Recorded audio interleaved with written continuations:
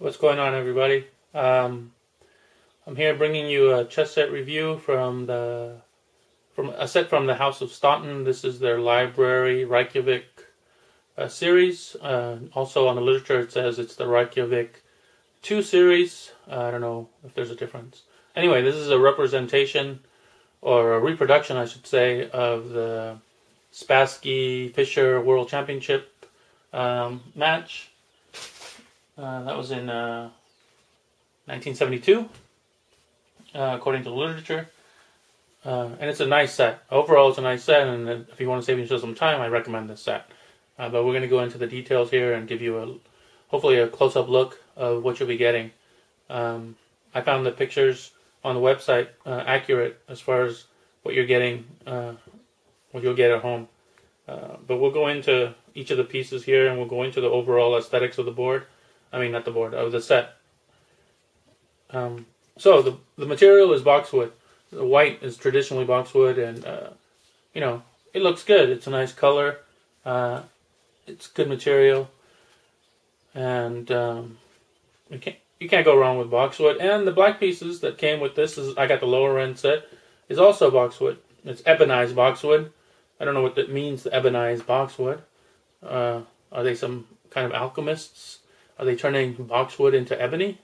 No, they're just blackening the pieces, right? So ebonized just means they're gonna tint it black. And black actually is my preferred look for chess sets. I like the slightly natural off-colored white. I don't know what to call it, beige or anyway. So I like the white and black look. I don't really like white and brown, especially when the brown is highly. When you can see the grain, when the grain just jumps out at you. Now I think grain on the wood is beautiful. Like on the squares here, looks kind of nice, and especially it looks kind of nice on some furniture and I don't know, the buttstock of a rifle. But for my chess pieces, especially for a Staunton chess set, which is kind of supposed to be simplistic, not simplistic, simple. I'm simplistic. Then you're kind of defeating the purpose when you put these, highly stylized chess pieces, or when the grain is just jumping out at you.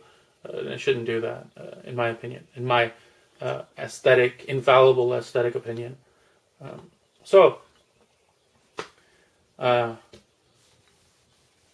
was I saying? Anyway, so we'll get into the pieces now. The weight on the pieces is what most people would consider double weighted. The king is advertised at 2.03 ounces, but I put it on the scale and it's at 2.15. So close enough, right? It's close enough. And if you can see that, it settles nicely. That's too steep. Right? All the pieces are gonna pretty much just, they're not gonna topple over. You're not gonna tip them over unless you really like bang them. I don't know, but still a good weight to all the pieces. I think the pawns should be a little bit heavier, but I get it. They're smaller. How much weight are you going to put in them? Now for the individual design of these pieces, I like it. I like the set. Not completely happy with each piece, and I'll go into it, and maybe you'll agree. So here we go. The pawn. The pawn has a nice heft to it. It's not too thin. It's not actually beefy. The collar, has his nice accent to it. The base on all of these, what I like about the base on all of these is the bottom lip here, or the bottom footing here, or the footing here, whatever you want to call it, doesn't stick out past the top part of this, bottom part of the piece.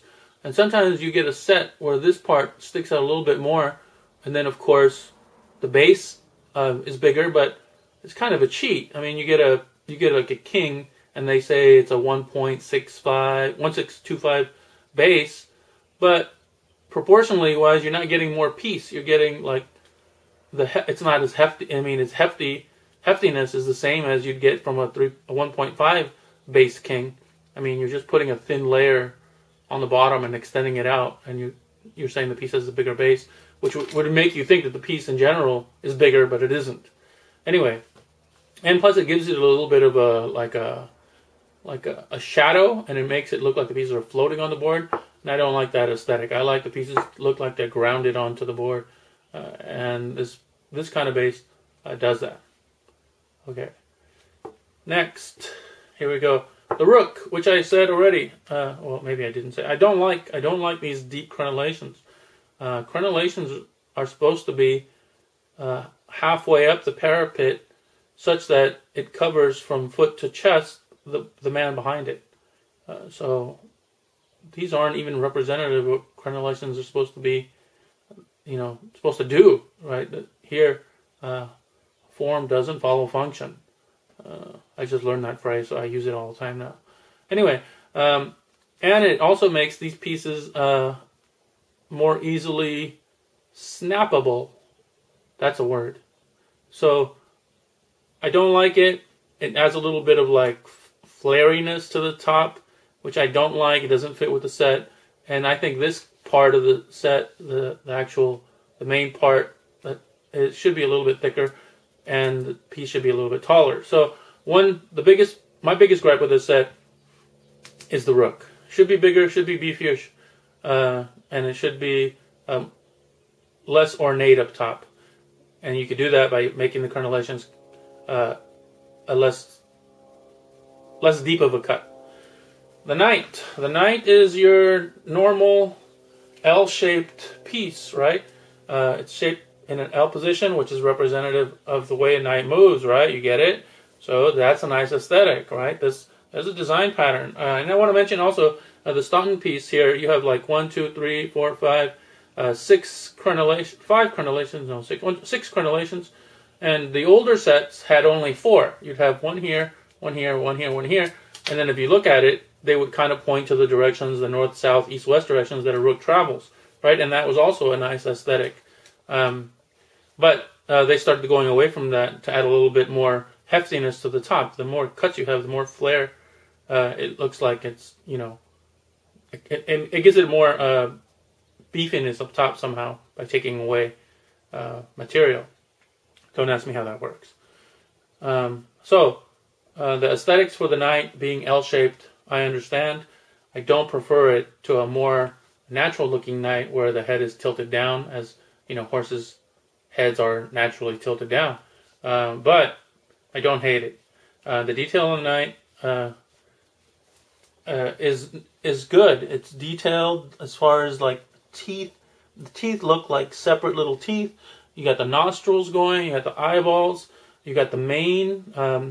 You got the top is kind of smooth except for where the mane is, and it's a good piece feel when you pick it up. It's nicely textured. The body has got like almost like where your thumb goes perfectly.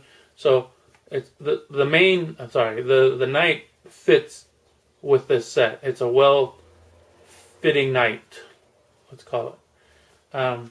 It's not my preferred kind of knight, but it does fit well with the set, and I don't hate the knight, so it's a good knight. The bishop.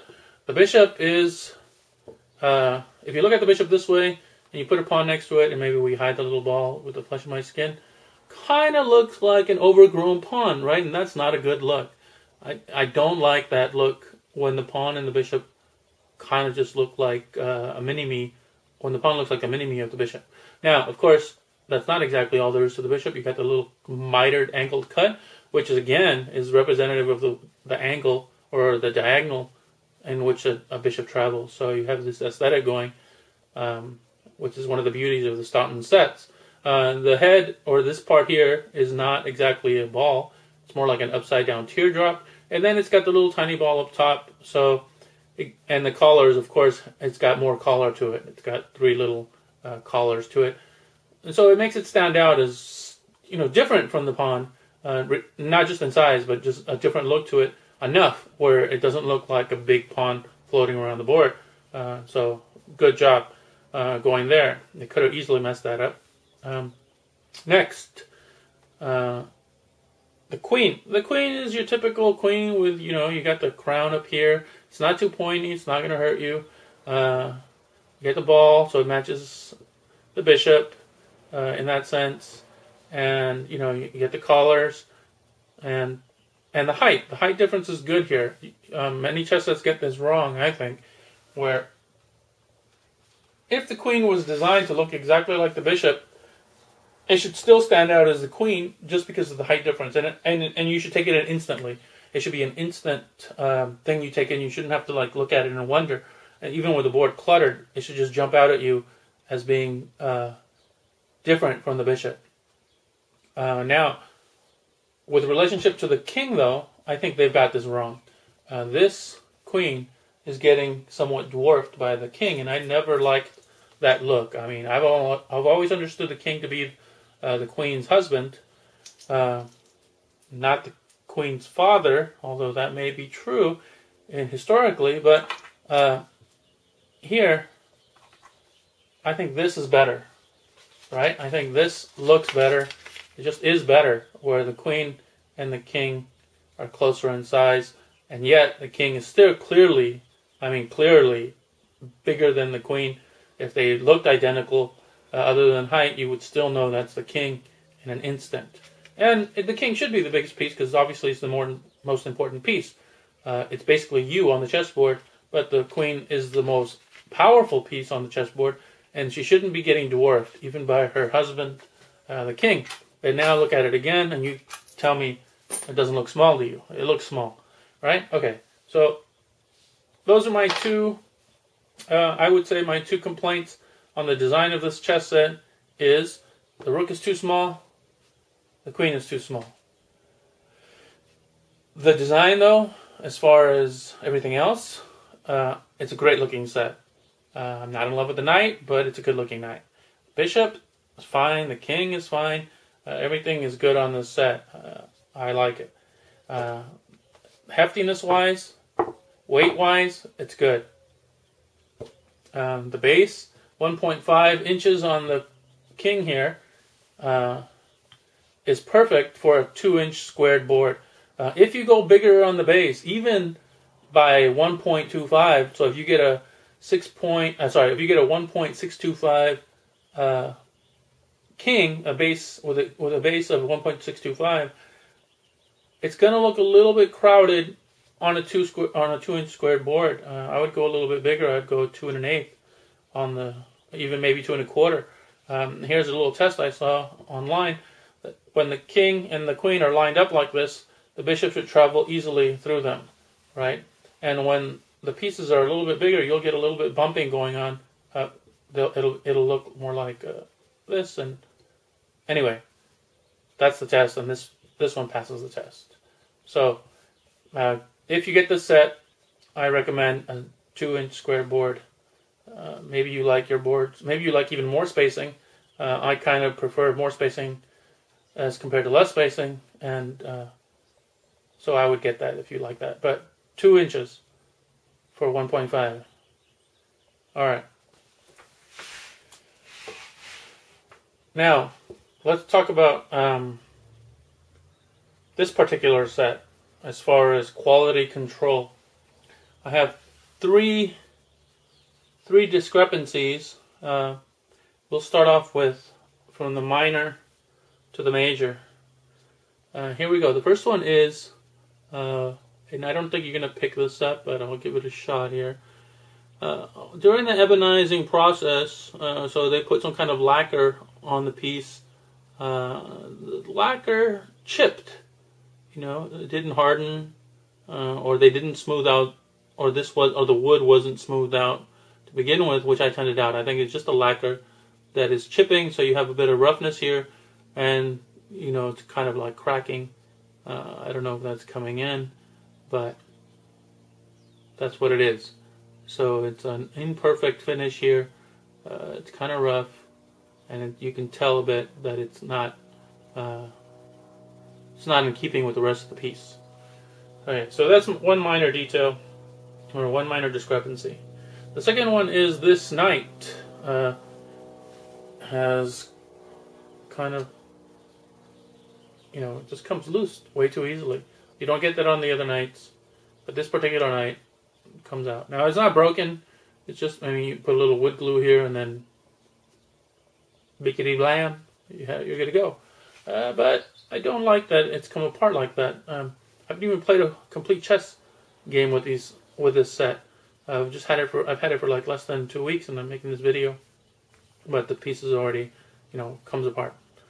And then now, this is my biggest complaint, and this is, I think, is not acceptable, and something I'm going to take up with the House of Staunton, and then maybe, and then I'll make a follow-up review video as far as what happened. Is that this particular night, the wood is cracked.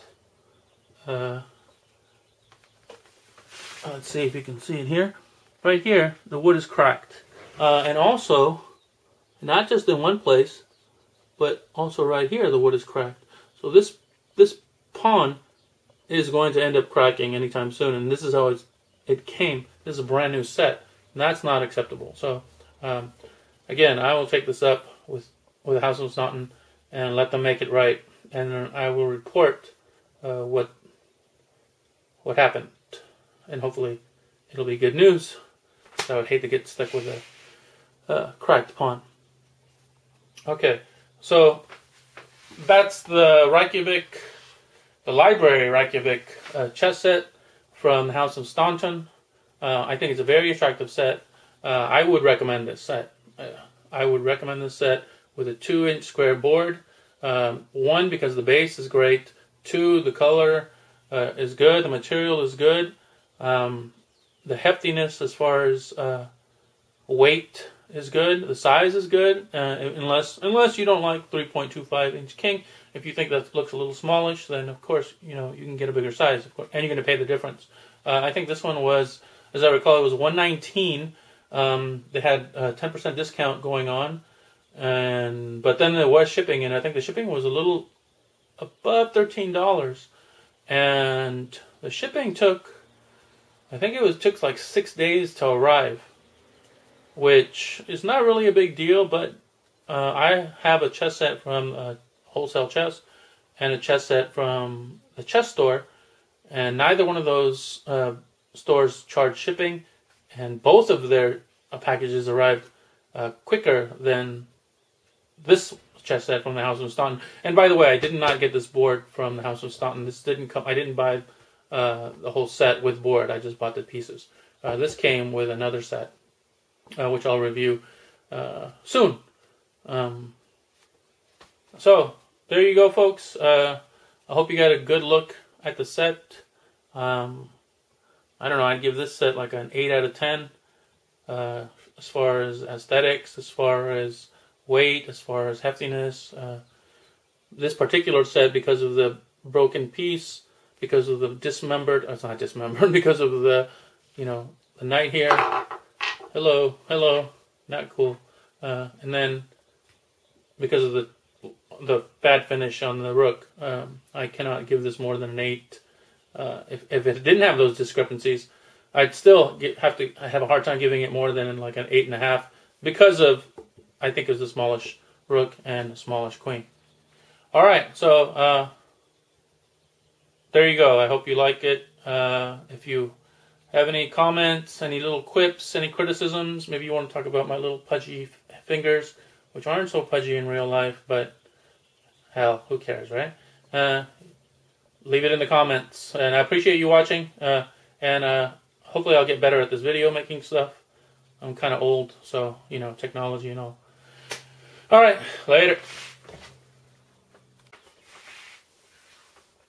What's going on, everybody? I'm here bringing you a chess set review from a set from the House of Staunton. This is their library Reykjavik series. Also on the literature it says it's the Reykjavik 2 series. I don't know if there's a difference. Anyway, this is a representation, or a reproduction, I should say, of the Spassky-Fischer World Championship match. That was in 1972, according to the literature. And it's a nice set. Overall, it's a nice set, and if you want to save yourself some time, I recommend this set. But we're going to go into the details here and give you hopefully a close-up look of what you'll be getting. I found the pictures on the website accurate as far as what you're getting, what you'll get at home. But we'll go into each of the pieces here, and we'll go into the overall aesthetics of the board. I mean, not the board, of the set. So the material is boxwood. The white is traditionally boxwood, and you know, it looks good. It's a nice color. It's good material, and you can't go wrong with boxwood. And the black pieces that came with this I got the lower end set, is also boxwood. It's ebonized boxwood. I don't know what that means, the ebonized boxwood. Are they some kind of alchemists? Are they turning boxwood into ebony? No, they're just blackening the pieces, right? So ebonized just means they're gonna tint it black. And black actually is my preferred look for chess sets. I like the slightly natural off-colored white. I don't know what to call it, beige or anyway. So I like the white and black look.